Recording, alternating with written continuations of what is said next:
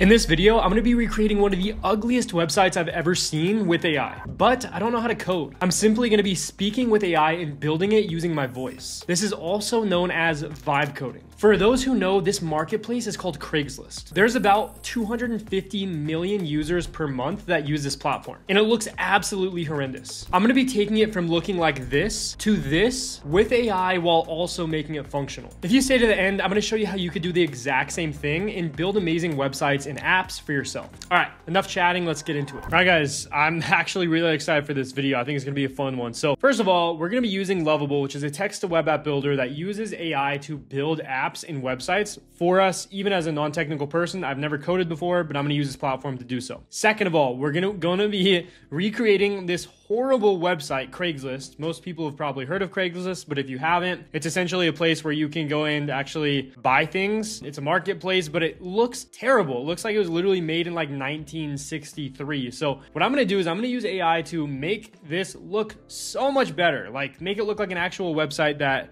somebody would pay money for. So let's go ahead and do that now. Basically, I'm gonna take a screenshot here. I'm gonna screenshot this. And what I'm gonna do is I'm just gonna paste this inside of Lovable.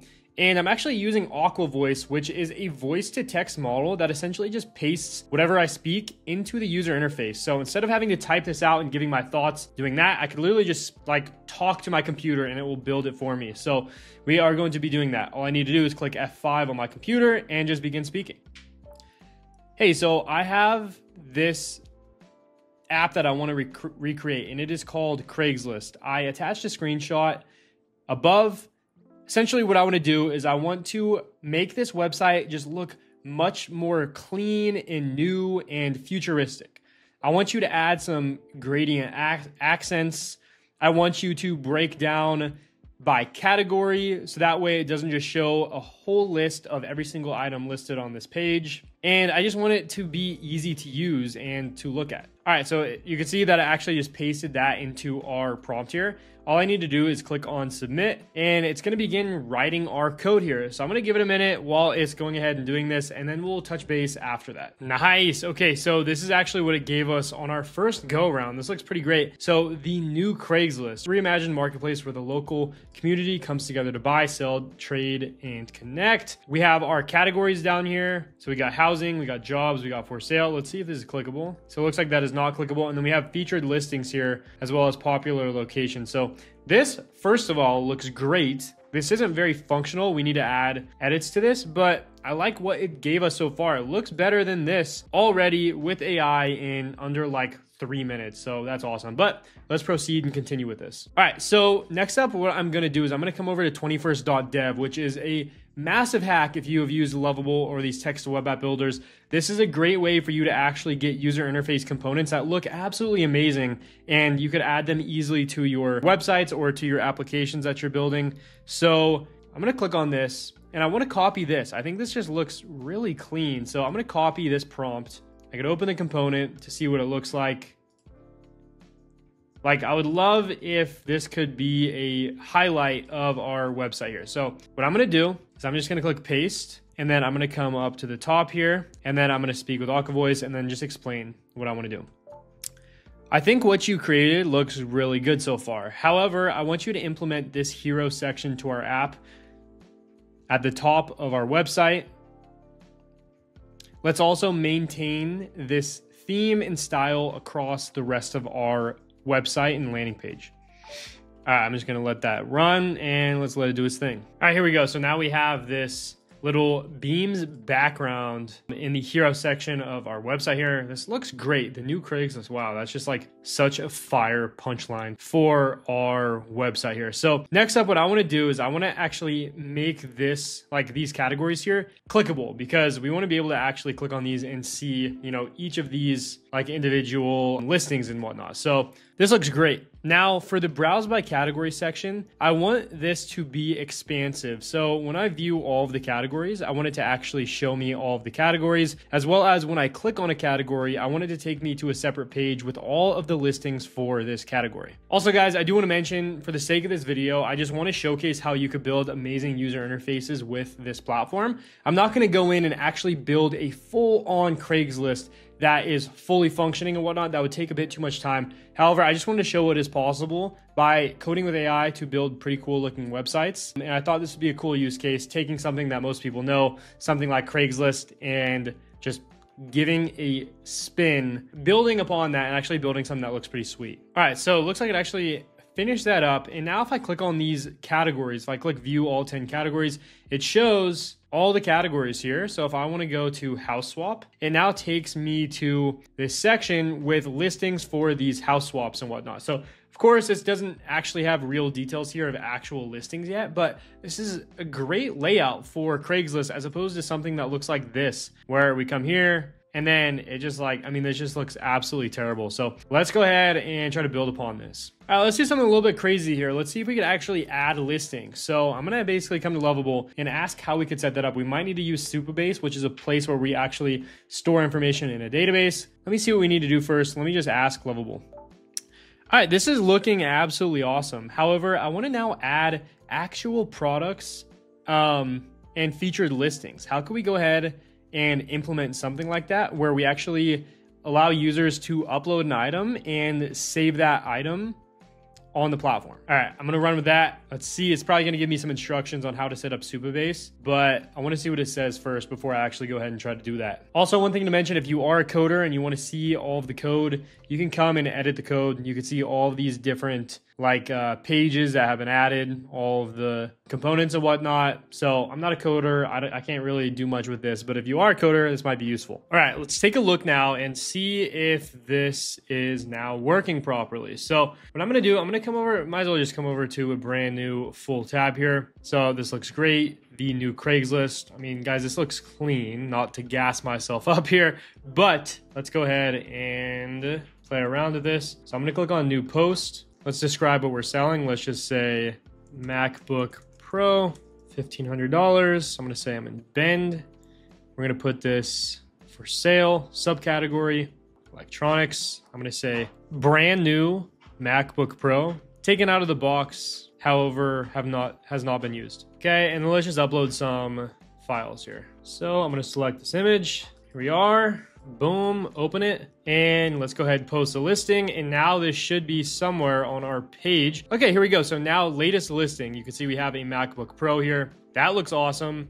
This is working. However, I don't think this is actually saving to the platform. So let me refresh. If I refresh this and this is not here, we're gonna need to add some Supabase integrations. You know what? That's actually loading. So this is pretty cool. Let me come back inside of Lovable, see if it's also saving here. All right, so you can see it's saving on this UI, on this user interface here. However, it's not saving in this browser. So we need to go ahead and actually save this to Supabase, which I'm gonna show you how to do. So you could actually save items or whatever in the actual database to make your apps actually fully functional.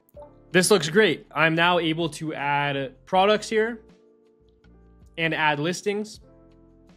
However, I want these to be stored in a database. So anybody that has access to our app / website can see all the posts that have been created. Boom, there we go. Guys, we're making some progress here. So if you guys are enjoying this video, make sure to subscribe to this channel. It's AI for non-techies. I cover all things for non-technical people and how they can use AI in their everyday lives, specifically using platforms like Lovable to build pretty cool apps with no technical background. All right, so here it's giving me the steps. We need to implement this functionality with Supabase, connect your Lovable project to Supabase, create a products table in Supabase. All right, I went ahead, I actually created a database inside of Supabase, or I created a new project. So all I need to do now is I need to come to Supabase, click connect Supabase. I need to authorize Lovable. Great, so this is all set up now. I just need to pick and choose which project. So Craigslist is the project that we're gonna be using. Looks like that is all connected. So let me go back here.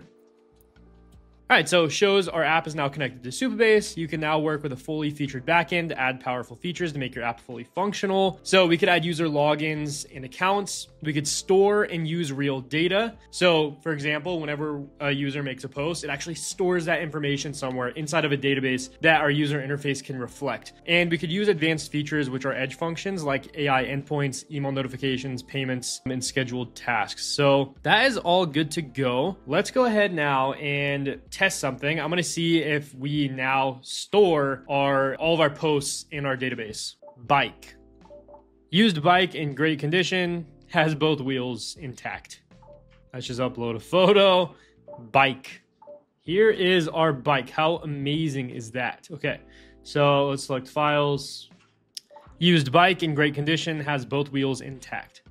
All right, so I can now post our listing. Let's call this used bike. Okay, let's post it. It says our listing has been successfully posted. We can now see a post down here. However, in order to make sure this is actually storing in our database, we need to come to Supabase and we need to check our project here. So table editor, looks like we have no table for this. So we need to come back over to Lovable and let Lovable know.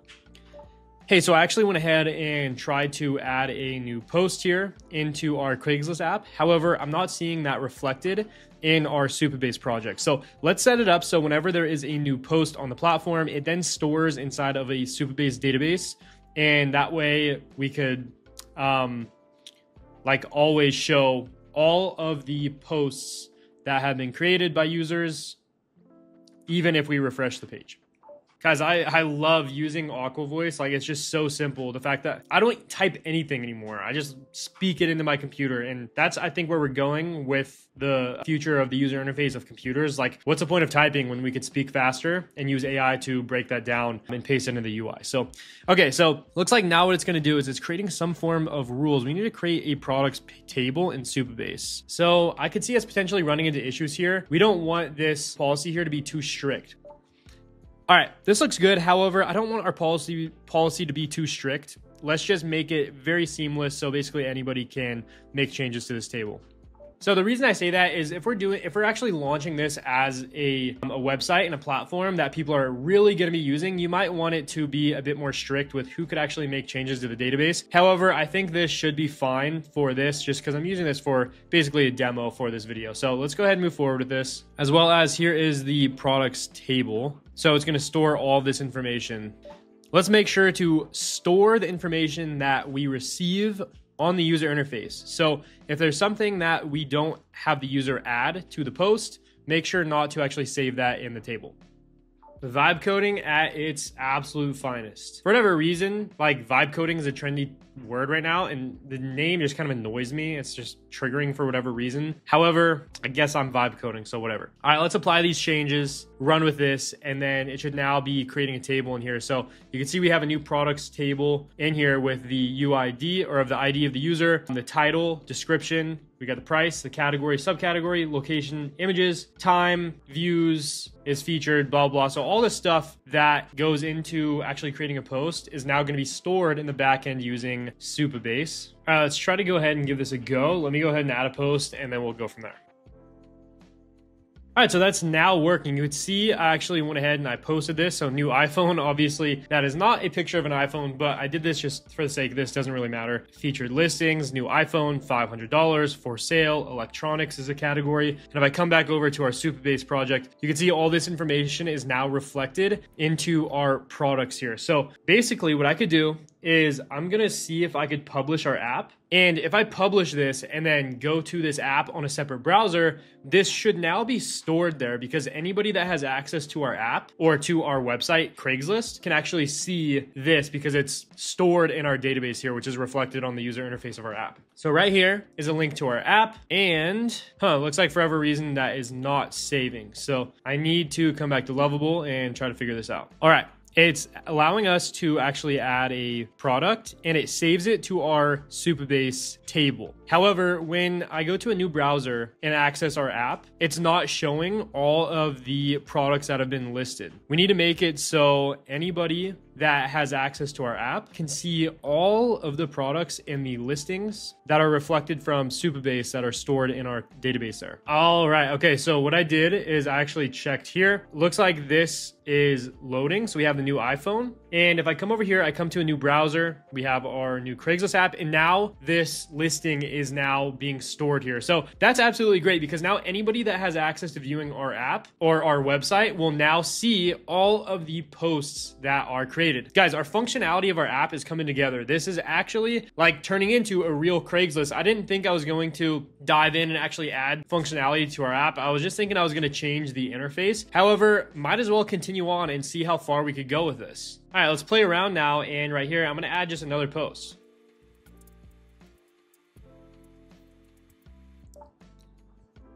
Used tennis racket. Paid $100 for it brand new less than a year ago.